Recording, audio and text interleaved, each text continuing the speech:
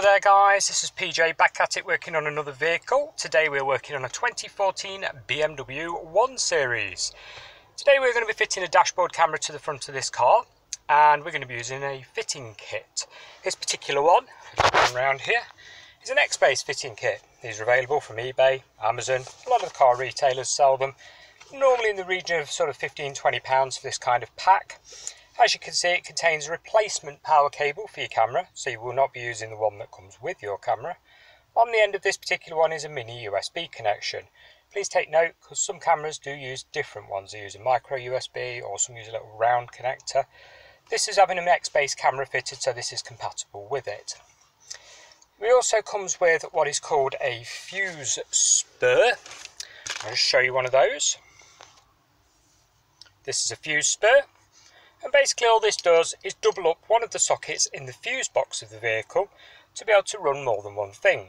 So there's a little 2-amp fuse in it, that runs your camera, and the slot at the side is where you put the fuse that you pull out of the fuse box to run the original car circuit. And then this plugs in and effectively works like a household mains adapter where you plug it in and you get more sockets, same sort of thing. On the end of it you get a female bullet connector, and funnily enough on the power cable itself, 2 wires, an earth connector, which we shall bolt behind the dashboard on one of the earthing points, and a male connector to plug into the end of your fuse spur, the end of this. Okay. Now the only thing with the BMW to pay attention to is the fact that the fuse box is in the rear, so you are going to need an extra roll of cable normally. Normally these kits aren't long enough. Sometimes, it depends on the length of the vehicle itself, but generally rule of thumb, you're going to need a roll of sort of 8-amp cable to run as an extension from the end of this to the boot of the vehicle. So you're going to need some bullet connectors. Make sure you get the red ones, because the blue ones are a bigger size, they're the wrong size. Get the red connectors and you're going to need to extend it. I will show you where I run the cable on this, and I will show you where I earth it, where I power it from, and how to test your particular fuse box. Because you've got to bear in mind, each vehicle could be different depending on year and spec. So the fuse I use for this may not be the fuse that you use. You'll be looking for an accessory position fuse, nothing critical like ABS or airbags, something accessory position that goes on and off with the ignition so that your camera goes on and off with the ignition. Okay, now before we start, I just need to say to you that I am in no way held liable or responsible for any injury to yourself or damage to your vehicle by following this video guide. Right, first up guys, this is the other end of your cable. Okay, there's your mini USB connector. And it comes with a ferrite filter. This is to stop interference on radios, etc. If this isn't fitted, all it does, it's got little clips on it, look. So it pops open, and then you put your wire across it, round it, and out. Literally like that, and then snap it shut. Without this, you will get interference, especially if you have a DAB radio in the car, you'll get interference. And then what I normally do is get yourself 3 cable ties, wrap them around the cable, yeah, like so, snip them off, cover them in some sort of electrical tape, and basically this is to bulk the wire up so that it doesn't fall down from the top of the windscreen. If you hit a big pothole, the last thing you want is the cable dropping out from the headline and falling in front of you. The reason I cover them in tape is because when you cut cable ties, you probably know, they've got quite sharp edges. You don't want it wearing away at the inside of your headline, and when it's jigging around, it just gives it a little bit more padding, yeah? So what we can do now is go ahead, grab this, and tuck it. You can normally use your fingers on these, they're not normally too tight. Just sort of pop it up. Obviously I'm going to need both hands to do this. Pop it up there and secure the cable. Now don't go at it like a bull in a gate, you know, this stuff's sort of a fibre cardboard material, it's quite fragile, so bear that in mind when you're tucking it in. And we're going to run it all the way along until we get to the corner post here. There we go, cable run along, a little bit left out, so obviously it plugs into the camera itself. And then all the way to the edge here until we get to this particular area. Now the first thing you're going to have to do is grab the door trim. It normally just pulls off, quite straightforward. Let me back up there so you get a decent view of it. Until you get to the top corner here, and then you should be able to just lift that slightly. Now behind there is an airbag. There we go, no big deal. You can run your cable behind the airbag, just sort of lift it forward and tuck it under it. If you haven't got much leverage on it, you may have to just pull this forward a little bit more. If you don't fancy doing that, you can keep the cable high up so it goes above the airbag, so just tuck it up, round, and then drop it down the side here. It's no big deal. I mean, you know, if an airbag goes off, believe me, it'll move what's in the way when they go off. I have set them off on test cases before and they go with enough force to move a little wire out of the way, that is for sure. But anyway, tuck it underneath, which is what I would normally do. If not, put it above it, just round and then down to the edge. So when you've got down to your corner here, we're going to be removing this end plate. This end plate has the airbag on-off switch for the passenger side. Do not disconnect the connector from it, because if you accidentally turn the ignition on, you'll get a warning light on your dashboard that will need turning off. So we'll pop that. Okay, so we've gone down, pushed the rubber trim down. You're looking for a nice factory fit finish. You don't want to see any cable at all, okay? Nice and smooth. Just go down and tap all the way down on the rubber trim there. When you come to this area down at the bottom, the end of the dash, it's very useful to have something like this. This is a Bojo tool, and basically it's a plastic leverage device. This will not damage your trim on your car. If you use a metal screwdriver, you are going to put marks on the end of the dashboard and make a right mess of it. These are available again, Amazon, eBay. They're normally about £1 for a little pack of 3, and they're just a plastic leverage device. Very, very handy to have. Highly recommend those. So if we come around here, you're going to put your leverage device, just slide it in, and then pop all the way around. You'll hear it pop. Pull your rubber off there. Top clip's normally a bit of a pig. There we go. But like I say, do not unplug this. Leave this plugged in. So if you do forget to switch your ignition on, you're going to have to go to the garage to get a warning light switched off, and we don't want that. Put that to one side. Don't shut your passenger door, because obviously you'll smash it. Yeah. Here we have a nice mounting bolt for the dashboard. This is ideal for the earth connector. So we're going to undo this 13mm bolt and put the earth point to that. Now when you're undoing this bolt, it's ideal to have like a magnetic socket ideally.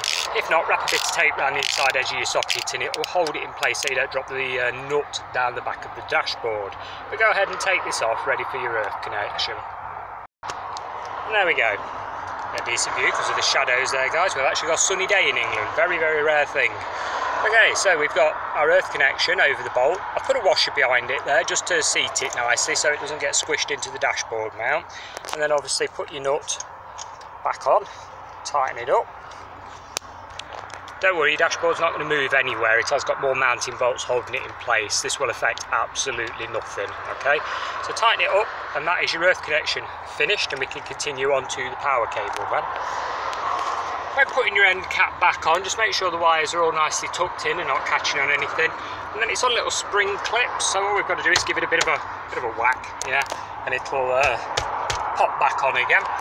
Make sure your wire's tucked down the edge so it comes out down here near the footwell, and obviously push rubber trim nice and firmly back home again until you get to the lower area here. Now obviously, because we're going to go low on this one rather than high over the headlining, we're going to be removing the sill trim. Now these sill trims are on little poppers. Sometimes you can put your hand under them and pop them off. Sometimes you'll need to lever them. This one's quite tight, so it's never been off before. Just be careful it doesn't shatter, especially if it's cold weather, because the little plastic clips can be quite strong, as you can see, and you don't want it cracking. So if it's cold weather, bear that in mind. You're going to have to pay a little bit of care with it. So let's just pop all that off and I'll show you the clips. Okay, now if like this particular person's car, all your clips have come out of the trim, so there's the sill trim, yeah, it's popped off, and they're still left in their original holes, and on this one every single one has done that, which is fantastic. You're going to have to pop them out, so you know you can get your trim tool under them, and normally they'll just sort of, there you go, come out as such, and then you just simply slide them back in. There's a stopper at the end, so they only go on one way. Slide them all back in and then your trim's ready for reapplying. Obviously we're going to now be lifting the carpet up, running the cable all the way along until we get to the rear seat area. And there we go. Power cable now tucked right out the way, right down here under the foam carpet edge there, all the way along, and we're now ready to pop our trim back on. Now the little lugs do move up and down a bit, so you have to sort of line them up. But it's not difficult. You start with one and work your way along it and gently tap as you go. So when you line one up like that one, just give it a whack. I'm going to need both hands to do this, but I think you get the gist of it. Tap, tap, tap all the way along. And at the moment we now have our power cable right back here, look, down near the edge of the seat, ready to go to the boot area. Okay, so your fuse box is in the rear of the car and it's under the boot floor. So this is the bit where you actually regret driving around with half a ton of rubbish in your boot and, like the owner of this car, probably doing less miles per gallon because of it. So after emptying the boot for half an hour, we can now lift the boot floor, take it out, and hey presto, there's your fuse box. So you need to be running your power cable up to that. Right, so we're inside the vehicle and basically we've tucked the power cable, the red cable, down the edge here. Can be quite tricky to do, so just bear that in mind. Sorry, I think my camera just rotated there. I didn't mean to do that, I apologise. It's the awkward seating position you have to get yourself into to access the fuse box on this vehicle. So tuck it down here, under there, and then feed your power cable up and under. So down here, yeah, under there, pop it out here and connect it to the one that comes from the front. So obviously we've got to extend it to get it along to here. Right guys, we're now at the point where we're going to be figuring out what fuse. We've got our fuse spur connected, bullet connected into the extension wire, and we're at the fuse box.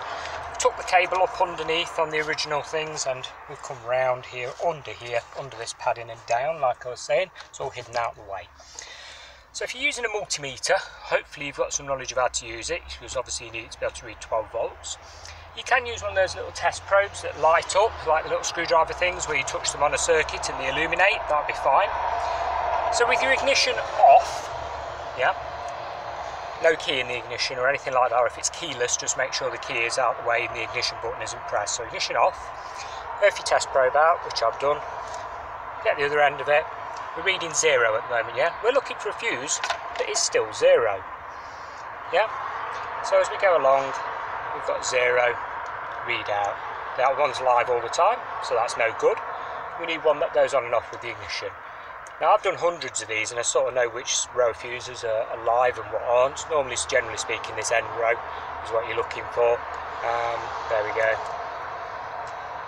All of them are dead, yeah?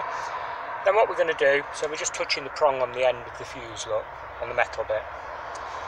What we're going to do now is turn the ignition on and retest again. Remember to have a look in your owner's manual, make sure you're using an accessory fuse for this, nothing to do with airbags or ABS or engine management. So we're going to turn the ignition on now. Okay, I've just turned the ignition on the vehicle. We're going to go for the very end little brown fuse here, the 5 amp, and there we go. That is ignition switched live. That goes on and off with the ignition, as are pretty much this entire row, which is quite normal. Like I say, pick yourself an accessory fuse. Depends on the spec of your vehicle, what options it's got, etc. as to what fuse does what. So you will have to double check. And mine myself there, nice and easy. So switch your ignition off. You're then free to pull the fuse you're going to use and put the fuse spur in.